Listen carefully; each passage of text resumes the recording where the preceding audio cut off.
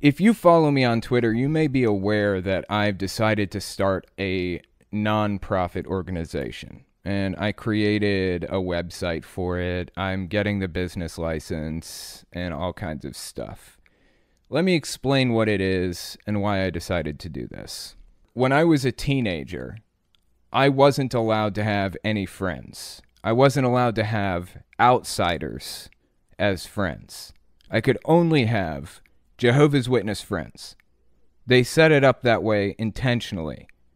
Because if you have outsiders as friends, it makes you less reliant on the cult.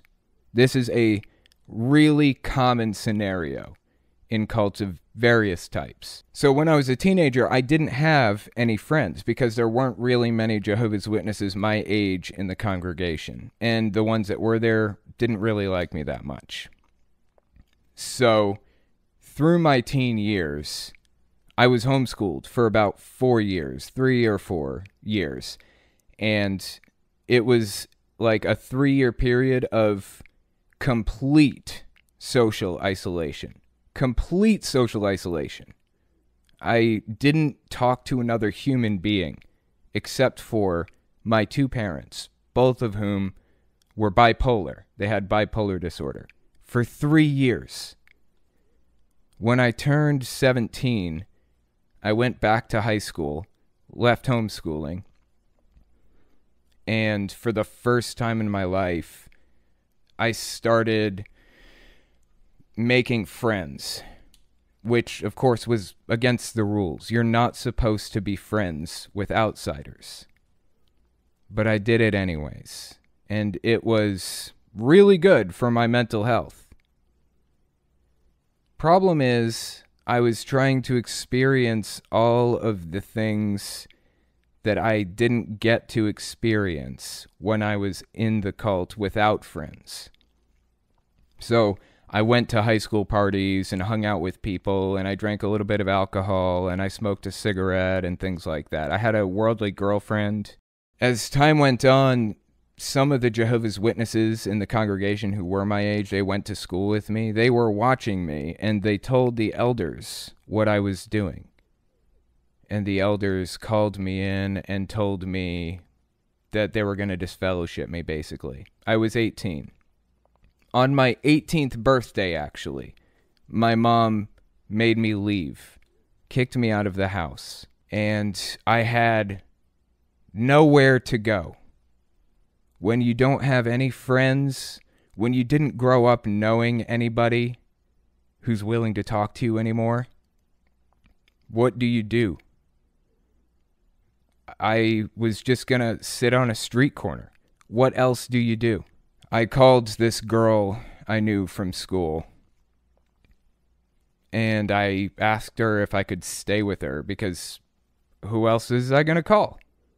And she said yes, but her grandparents didn't know. I had to sneak into her house through her bedroom window and live in there for like 3 weeks. You may hear that story and understand like that's what happened, but really understanding the logistics of something like that is a completely different thing. Understanding that I had to piss in Gatorade bottles and Burger King cups so her family didn't know that I was there. I had to plan when I would use a bathroom, wait until 4 o'clock in the morning when they were all asleep. She had to bring food back to her bedroom so I could eat. I had 1 pair of clothes. I had a shirt and a pair of pants and a pair of socks. I had to wear her clothes while she washed mine, when they did get washed. And I had to sneak out the window every day to go to work at Burger King. The point of the story is that there are homeless kids in the United States right now, many of which are there as a result of their cults shunning them, their parents shunning them, because they changed their mind on believing the religion. Nobody should have to go through that.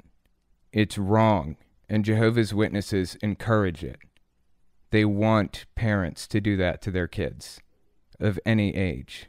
So the point of the nonprofit is to help kids in that type of situation. Not just kids, but help anybody in that type of situation. I mean, I was 18 at that time, but I just got a message from somebody from my old congregation who is 33 and just now woke up like a year ago. He's completely embroiled in the religion in every way. He works for an elder at some business nearby, and if the elder found out that he didn't believe anymore, he'd be fired. No longer able to support his family. The nonprofit that I'm creating is intended to help anybody, not just kids, but I want to help people who were in my specific situation. So I put up the website. It's apostaterefuge.org. I can't actually take donations or anything at this immediate moment. Actually, by the time you see this video, this clip, I may be able to take donations. It's possible. So go to the website and look on the front and find out if it's possible to donate. If it's not, you can add yourself to a mailing list, and I'll let everybody on it know when it's possible to donate. But I'm waiting until I get approval from the IRS to be a full-blown charity before I take donations so that they are tax deductible. Aside from donations, I actually intend to funnel money to it through my Etsy store. A lot of you guys probably know that I have an Etsy store. I intend to basically build it up through Etsy, through like my retro game shop and things like that. I'm going to donate all of the profits from certain items every month to the charity. So whether or not people are donating, whether or not anybody else is on my side, it's irrelevant. I will still be able to help people in this situation, even without donations. I have 4 main hopes, or 5 main goals to help people. The first one will be providing a cell phone capable of social media communication so that people can talk to other people in the X-Cult community, like through Twitter and Discord and things like that. I want to make sure that they have a cell phone that functions so that they can talk to other people in their situation. Because social isolation is one of those things that cults push harder than anything. They want you to depend on them. So my goal is to break that dependency. I mean, when kids come to me, their dependency is going to be broken anyways. They're not going to have an option. They won't have anybody there to help them. They'll be sitting in somebody's room that they knew from school, eating their dinner, eating the person's dinner because they don't have any other way to get food. So I want to provide that life raft, if you will, to people who need it. The cell phone would be, I'm hoping to spend about $400 per cell phone. I want it to be a decent cell phone, not like an iPhone 12 XR or whatever, but something that they can use to access Twitter and stuff. They're also going to need cell service, data and talk and text and everything. That would be about $45 a month. And I want to make sure that they have therapy. I want to give them access to therapy because I sure as shit needed it at that time. That would be like $80 a month if I use like BetterHelp.com or eCounseling or TalkSpace. And then I want volunteers to communicate with them to fill in the gaps of knowledge that they should be getting from the parents in their lives, for example. A lot of cults, for example, Jehovah's Witnesses, discourage kids from going to college. I want advisors there who would be able to talk to the person and explain how to go to college. Explain what the FAFSA is and how to fill it out.